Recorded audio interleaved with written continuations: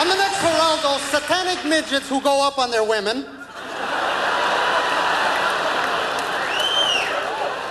Oprah has satanic midgets who cheat on their women. Donahue has boring shows now. It's like people with hiccups.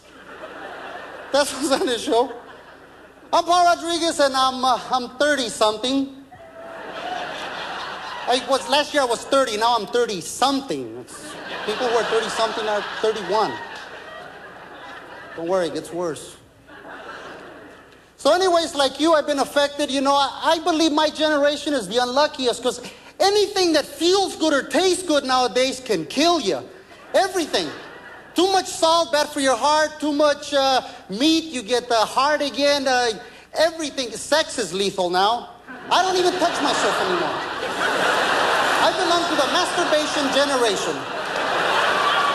Because I'm not going to use a rubber. It's the mechanics of using a rubber that are so tiring. It's like, first of all, you find this girl, you've been lying to her all night going, oh, yeah, I'll respect you, yeah. You're telling her all these lies. You get there, you know, you're finally naked, and then you have to cut and run out there and find that package that you can never open at a moment like this. Your hands are sweaty. You're going, holy shit. The woman is going, what's your hurry? I'm going, oh, don't dry up on me now. I'll be with you in a minute. Finally open it up. Because sex with a rubber, that's not sex. It's Tupperware. Biggest fear is that, by God, after you finish, if you can, you go, oh, God, did I leave it in there? Because if you left it in there, you're going to have to go back and get it. You're going, I'm sorry, this isn't very romantic, but I left something here. I don't want you to have a kid with a wetsuit born here. You pull your hand out, your watch is gone. Shit, now You go back in for that, you pull out 2 watches, you're going, shit, I'm totally confused. Think about it, everything we do now is unsafe. Like flying, you can be up on an airplane 30,000 feet, it becomes a convertible. And there is poetic justice because it only happens to people in first class. You notice that? People in first class, they're aloha, Jack. You know who survives? The smoker in the economy seat next to the bathroom.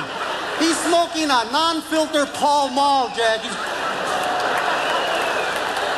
Was there a plane wreck? Shit, I didn't know. It was so smoky.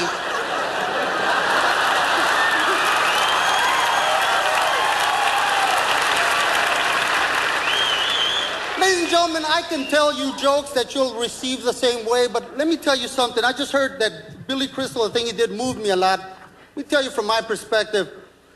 My parents, I wasn't born in this country. My parents came from Mexico. I'm the youngest of 12 children. I do know what it is to sleep in a car.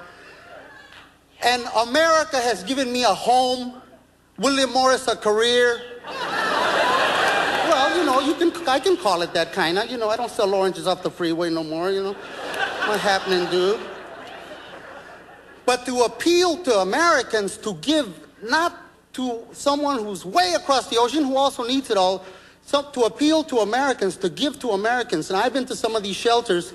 I think this homeless problem could be solved tomorrow if each of you out there watching would just take the time and just visit a shelter near you. It'll break your heart. It'll make you give. Thank you very much.